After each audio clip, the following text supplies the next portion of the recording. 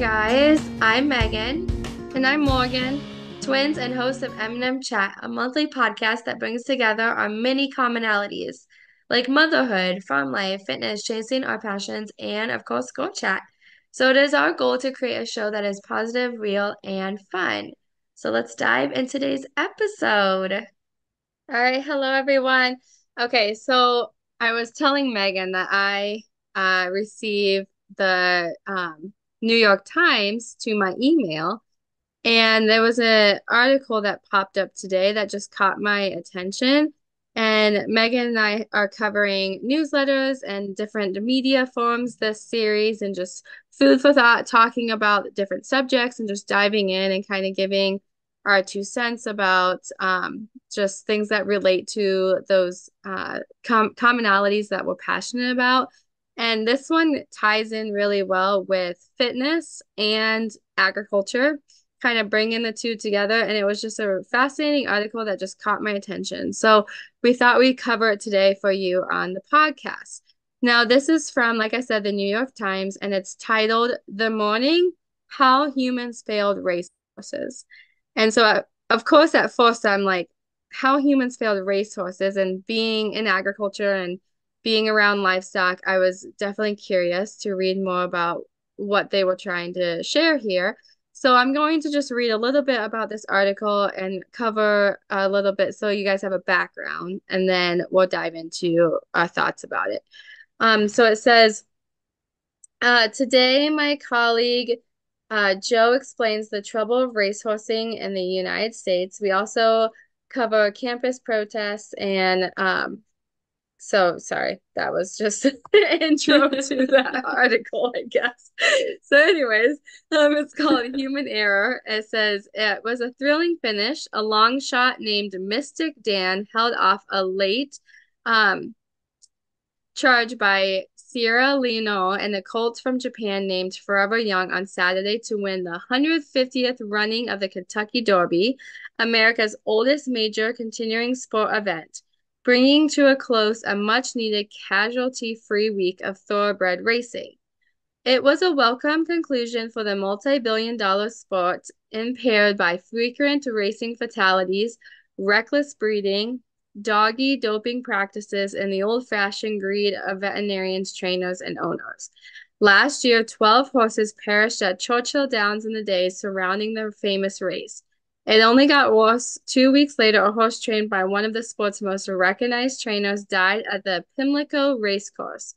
At the historical Saratoga Racecourse in New York, a few months later, another 13 horses died while racing and training at the sport's signature summer meet, including two that seemed poised to win the races before they broke down near the finish line on nationally televised broadcast. Ambulance raced to the track, and emergency workers erected privacy screens, and behind them, vets euthanized the horses with injections. All of it put the social acceptability of one of America's oldest sports at risk.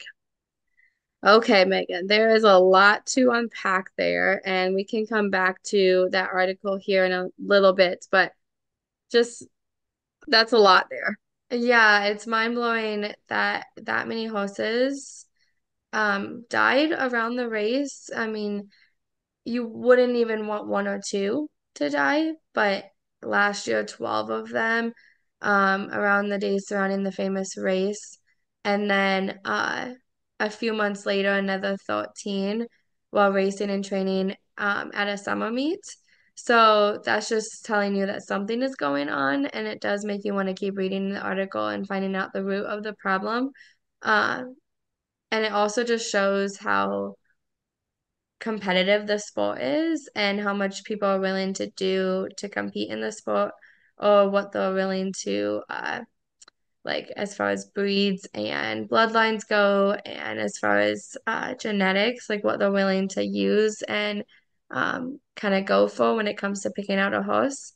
But also overtraining, I think it has a lot to do with that too. So there's probably a lot of things going on here. But it just shows you how eye-opening it is, and maybe a big problem there is around this.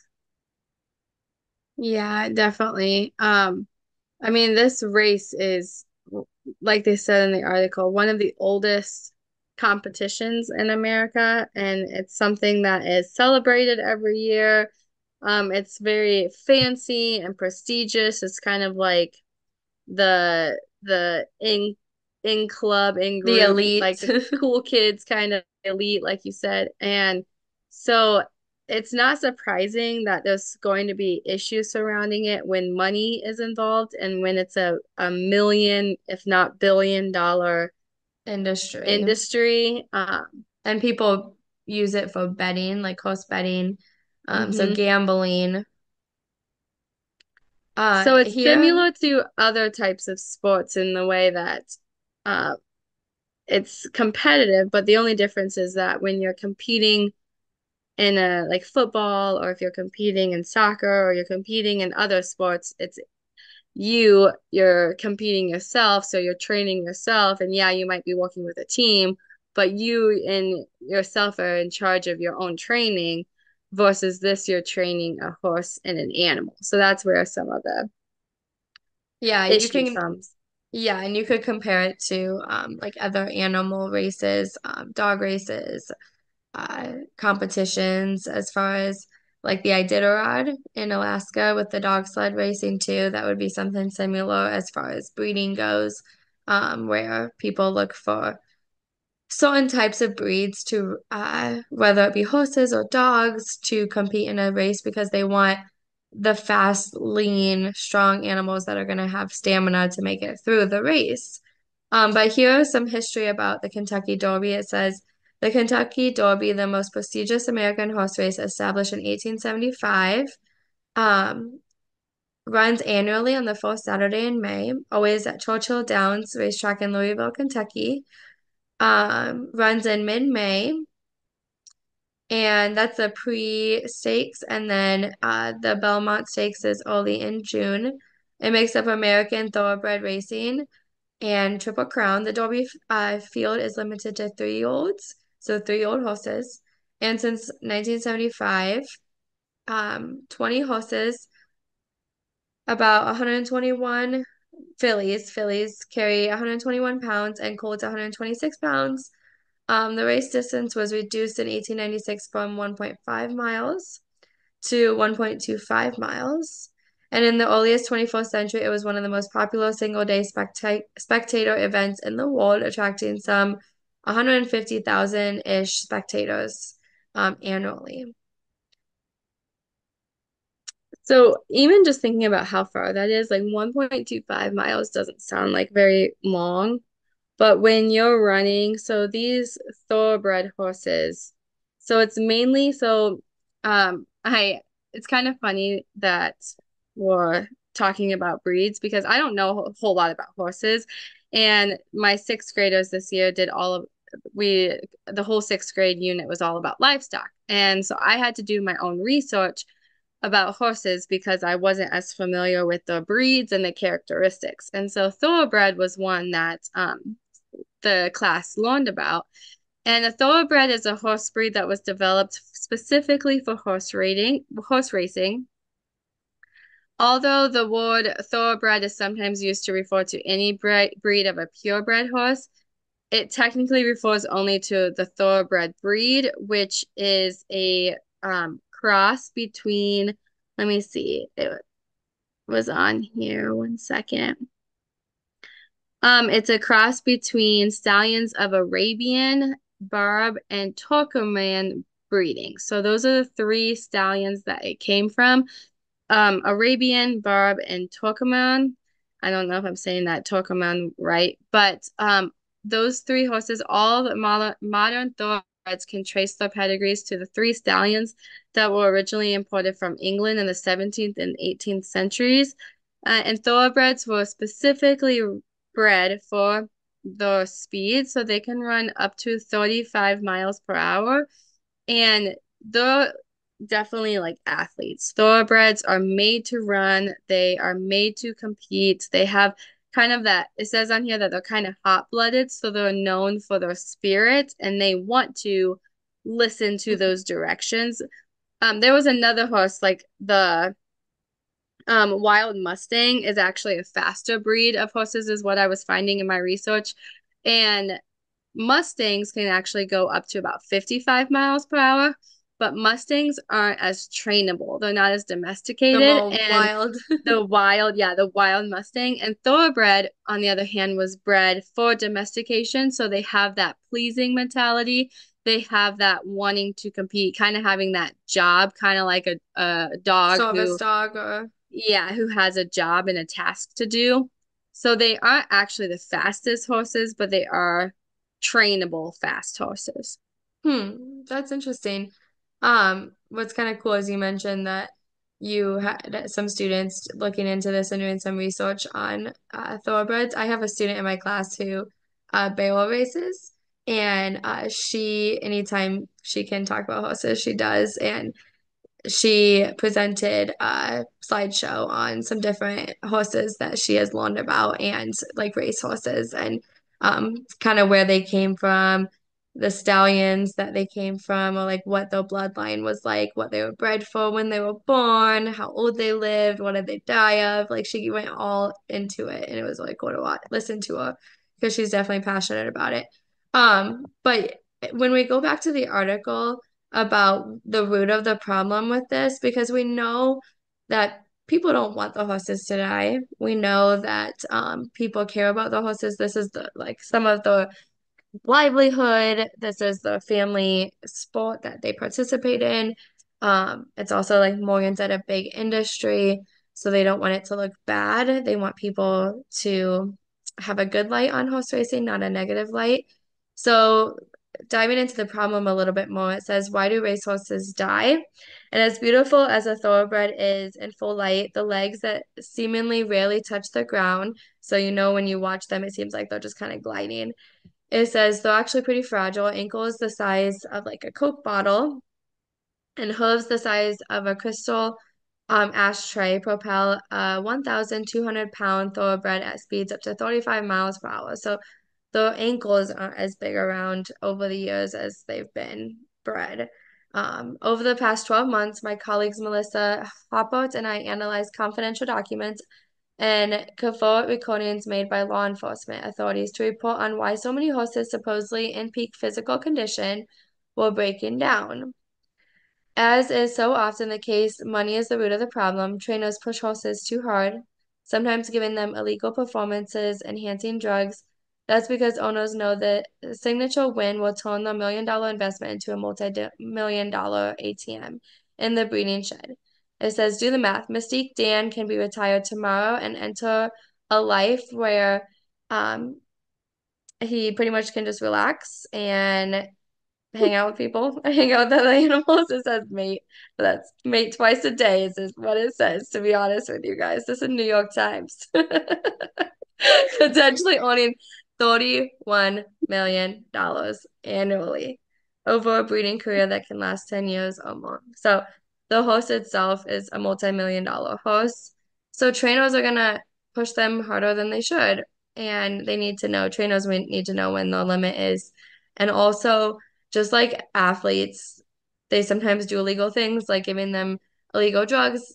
Athletes have been caught for doing steroids. Athletes have been caught for doing other things that are illegal. And unfortunately, within any industry, you have bad apples that are also doing it. Yeah, so it says down here, in short, humans have failed the horses. And like you said, Megan, there's bad apples in every bunch. And it says most people involved in the sport have put their horses first and are very integral in creating the horse racing integrity and safety authority. And just like in every industry and every competition, there's people who want to be good sports and play by the rules, and there's people who want to try to skate by the rules. And but when you do this, then they are putting a bad light on the industry because specifically since you are using animals in this competition, it's very important that you show that you're taking animal welfare into priority because it's not you like the animals aren't the They horses can't are, advocate for themselves. yeah, they can't advocate for themselves and say that they're exhausted and being overtrained and stuff like that. And so the competitor, the human, has to make sure that they are watching for cues from the horses, make sure that they are um, cooling them down after practice, making sure that they are taking care of their The ankle coats muscles, it and sounds like the ankles are an muscles. issues. Yeah. And also, it's kind of interesting when we talk about genetics, how it can trace back to three stallions that were the main lines for the thoroughbred. That also shows it's kind of similar to purebred dogs, that sometimes the lines get so narrow and are so purebred that they can have these amazing traits like speed, agility, Beautiful endurance, but coats. beautiful coats, but then they also break down in other areas because when we have genetics, you have dominant and recessive traits. And sometimes those recessive traits that you might not be choosing and selecting for can appear like maybe the more fragile ankles or they're not as sound on their feet. So then you also worry about the genetics of the horses and you want to make sure that you are um, trying to balance out those amazing characteristics for the speed of the horses with the longevity of that breed and the sturdiness and soundness that they have strong bones and joints because that's ultimately what's carrying the body, the horses forward. I think so too. I think it's all of that plays a role. And for those of you who are around horses a lot, like Morgan mentioned, we all see dogs. We all are familiar with dogs, and same kind of thing happens with dogs. There's um, a lot of purebreds who have allergy problems or have intestinal issues as they get older or don't live as long. And there's nothing wrong with wanting to like get a purebred dog, but you just also have to know the genetics a little bit more. You have to be a little bit more careful, make sure we're not overbreeding, and getting a little bit more of a variety in the genetics too.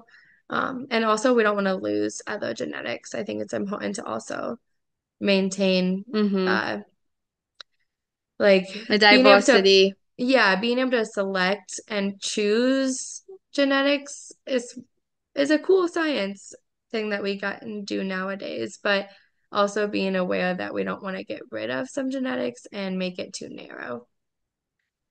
So one thing that I wanted to touch on with this topic is the connection to agriculture. So when I first saw that headline, I was concerned about the connection to agriculture. So it says how humans failed racehorses. So a lot of times, agriculture gets grouped in with like showing and competitions and races. And yes, they are both involving livestock. Yes, they are both involving animals, but they are also completely different. And I'm concerned of how like this sort of article, like if PETA was able to get a hold of it or something like that, like how that would be portrayed to the media. Because this is a few bad apples in a bunch, and farmers and others who are racing horses, or like your student in your class who bail races, like you can tell the passion that she has and the love that she has for horses. And so I want to make it like clear that this is a specific An situation. extreme. It's yep, it's extreme. It's a million billion dollar industry. There's a lot of politics that play a role in this. Um, and this is definitely a problem, but it's not the majority of the United States and those who have horses and those who compete with them. I was gonna look to see if I could see a stat of like how many horses. What didn't you see? Didn't you read in the beginning of that article that there was like 20 racers in the race? So it's 20 in the race, but it says there's more than four. Well, this was 1990, so this was a long time ago. But this is another New York Times from 1990. Interesting. It says in 1990 there was 44,000 racehorses in the Jockey Club. Hmm. I wonder what that number is now. I might look it up.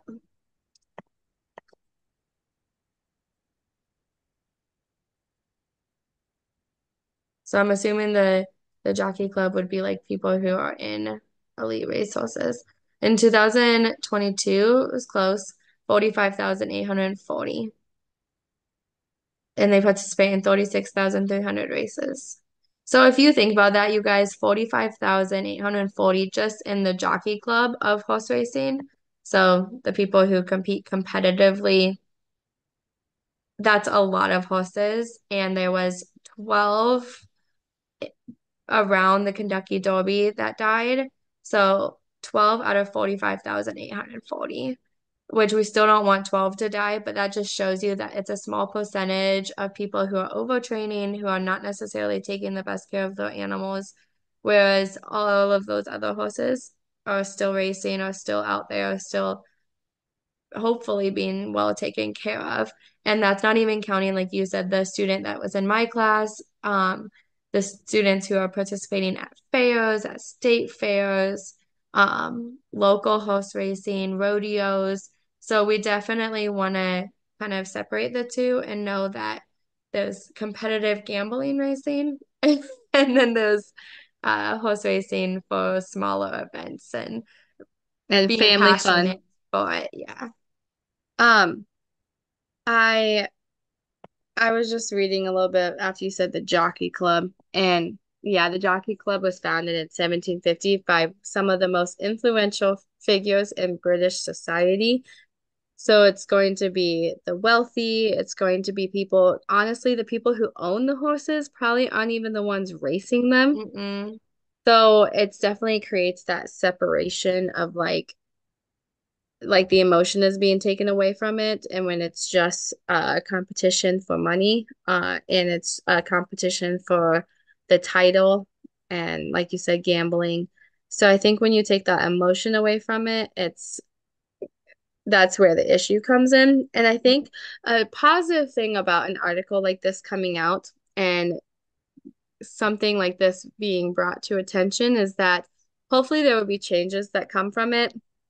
Hopefully there will be regulations of like how hard you can train an animal, how And hard you even can. testing the animals for those Mhm. illegal drugs or things that people do. Yeah, like leading up to the event.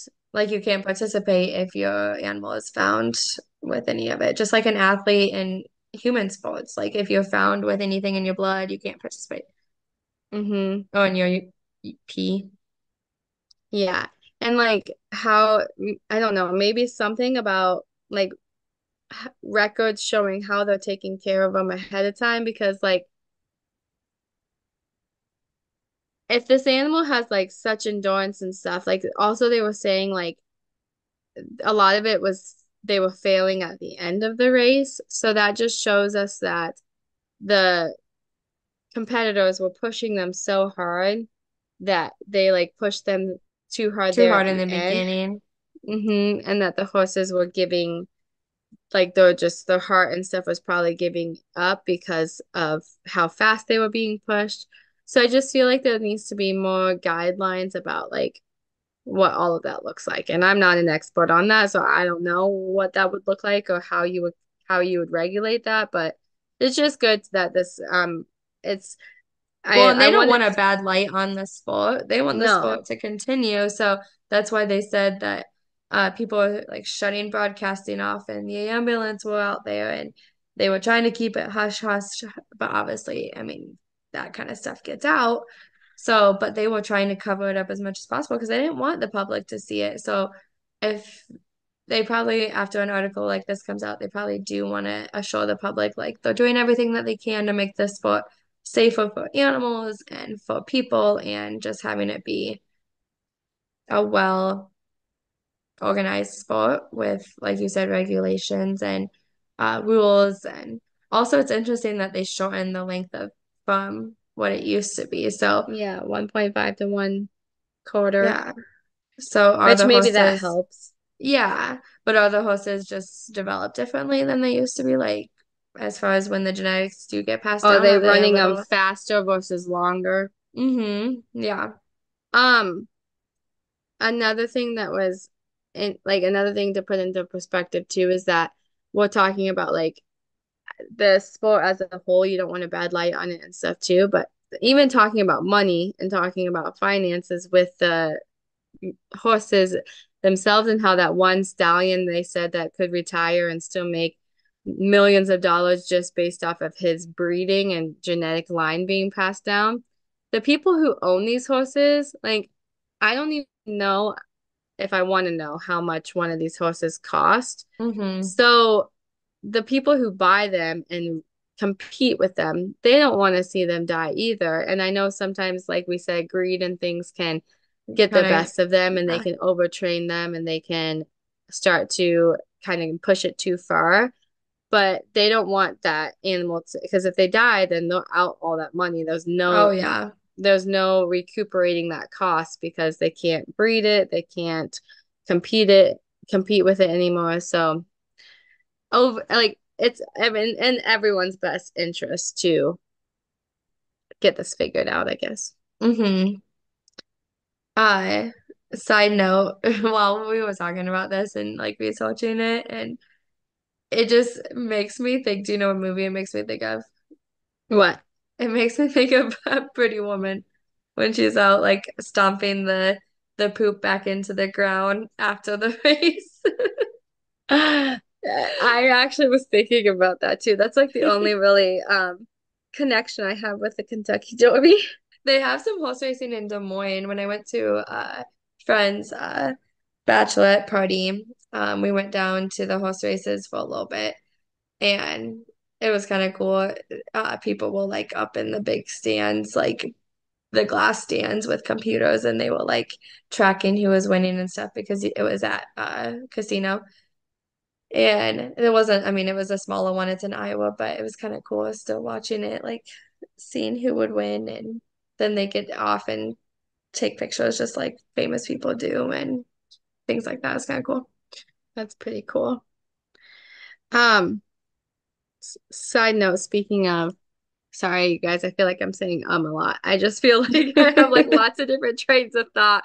And it's like, yes, like you had a good point, and oh, I was gonna say this before I forget. Anyways, so speaking of like Pretty Woman and her being at the Kentucky Derby with those like cool hats and like how everyone always kind of dresses up and it's like this thing to Yeah. do.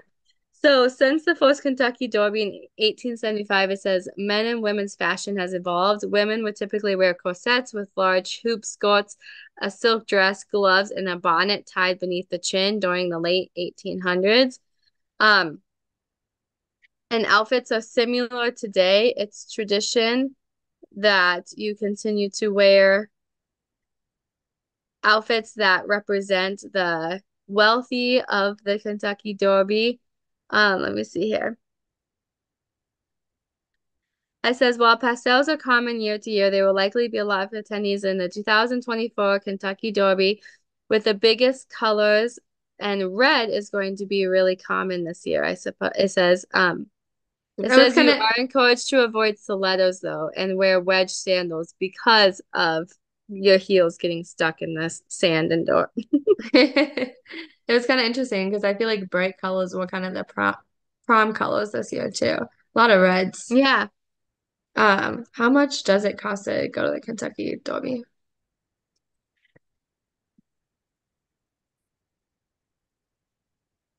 $130 That's not too bad. for the general admission ticket.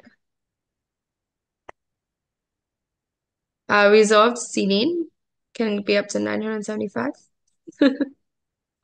So 130 general admission, 975 if you want fancy spots. Well, I feel like we learned a lot about the Kentucky Derby, and You guys I'm kind probably of learned some surprised stuff you that, didn't know about it. yeah, I mean, I'm kind of surprised that there's not like, which there's other breeds of horses that, like you said, that barrel race that are more made for jumping and stuff. But I'm kind of surprised that there hasn't been someone, well, maybe there has, or maybe it's not allowed, that has like tried to compete with a different breed of horse. Yeah. Or maybe they just never make it into the Kentucky Derby because it's probably like if only 20 compete, then it's probably they have to kind of like a rodeo. They have to win all of these other smaller races to get into the big one is probably how it works. So the other Yeah. horses might compete in the smaller ones, they just don't get to the finish line. Yeah. All right, guys. Well, that is our May article um, for this month's podcast. We will try to bring another interesting one to you in June. Um, if you liked this article, please let us know. Comment on any of our posts, share our posts, leave us a review, subscribe, all of those things so that we know that you're taking a listen. Also, so that other people hear about our podcasts. So we hope you guys have a great month and we will chat with you in June. Bye, everyone. Thank you. Thank you.